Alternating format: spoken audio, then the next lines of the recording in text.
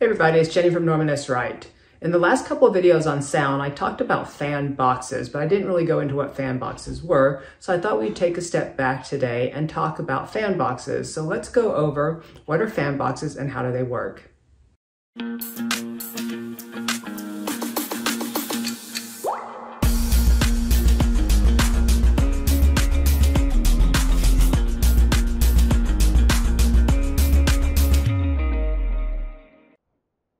If you remember back a couple months ago, I discussed VAV boxes.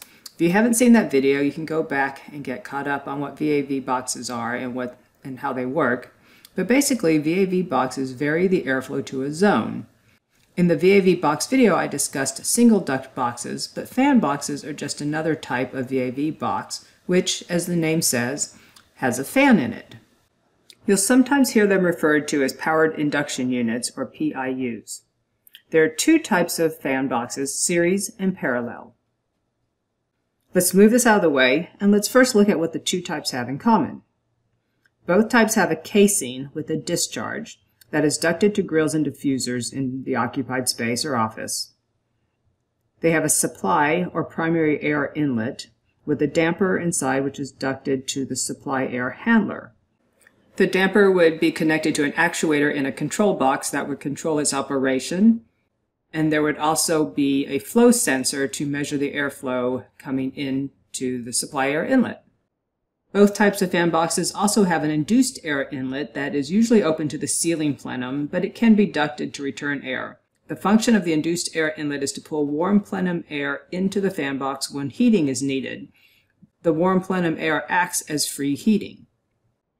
Okay, so let's move this up here and make a copy of it and look at how series and parallel fan boxes differ. The top one will be the series box. The key difference between the series and parallel fan boxes is the location of the fan. If the fan is on the discharge, it's a series fan box. It's called a series fan box because the fan is in series with the primary airstream. So whether the air comes from the supply air inlet or the induced air inlet, it all goes through the fan. Now in the parallel box, it has the same parts, but the fan is located on the induced air inlet, so it's parallel to the primary airstream. It's usually mounted on a fan deck and has a backdraft damper. So let's label this over here a parallel box, and the fan is parallel to the primary airstream. So you can see that the air comes through the primary inlet, never goes through the fan. Only the induced air will go through the fan. The backdraft damper on a parallel fan box is usually gravity operated, and it only opens when the fan is blowing on it. When the fan is off, the damper is closed so that supply air cannot go out the induced air inlet into the plenum and waste energy. The difference in the location of the fan affects the performance and sound of the fan boxes. For one, in a series box, the fan has to be on all the time because all the air is going through it. This means that it is sized for maximum CFM of the box. But with the fan at the discharge of the box, one of the benefits is that you get a boost of the airflow to get the air through your diffusers. So you only need enough system pressure to get the supply air into the fan, and then the fan box fan will boost the air out. Also, with the fan running all the time, you have constant airflow to the space and therefore a constant sound from the fan box as well. For this reason, series fan boxes are also often referred to as constant volume fan boxes. In the parallel fan box, the fan is only on during heating, so it's sized for the heating airflow, so you have a smaller fan, but it's not on the discharge, so it doesn't help to boost the airflow to the diffuser. So on the supply air inlet, you would need enough pressure to get the air through the fan box and all the way out through the diffusers. The other thing with parallel fan boxes is that because the fan turns on and off, the airflow and sound will vary depending on whether it's on cooling or heating mode. For this reason, parallel fan boxes are sometimes called intermittent fan boxes.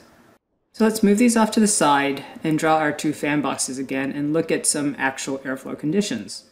So let me quickly draw the first box, and to save time I will copy this and put it down here, and now let's draw in our fans. Okay, so the series fan box is on top, and the bottom one is the parallel fan box. So let's say we have 1,000 CFM of 55-degree air coming into the primary air inlet of the series fan box. In cooling mode, the fan is also going to be set to 1,000 CFM because in a series fan box, the fan cannot be set at an airflow that's below the primary CFM. So what you'd get is 1,000 CFM at 55-degree air being delivered to the space. Same thing in the parallel box. There's no fan, but your 1,000 CFM primary at 55 degrees will come straight through the fan box and go to the space at 1,000 CFM at 55 degrees. But now let's look at heating. Say in heating, our damper closes down to 300 CFM of 55-degree air, but the fan is still set at 1,000 CFM, so it's going to pull the remaining 700 CFM from the ceiling plenum, and that's probably about 75-degree air. So when those two mix to the space, you're going to get 1,000 CFM of 69-degree air to provide the first stage of heat. In your parallel box, though, we can turn our primary air down to 300 CFM, but we can set our fan at a different CFM. So we can set that at 500 CFM, for instance. And in this case, we would have the 500 plus 300 supplying 800 CFM to the space at 68 degree Fahrenheit. So you can see if you are in the space, in the series box, you're always getting 1,000 CFM of air.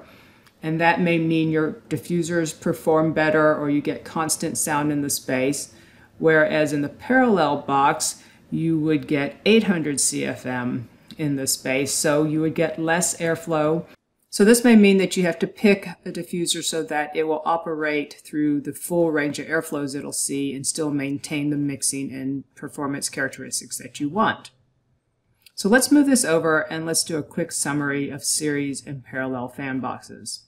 So in a series fan box, the fan is in series with the primary airstream, so the fan is always on.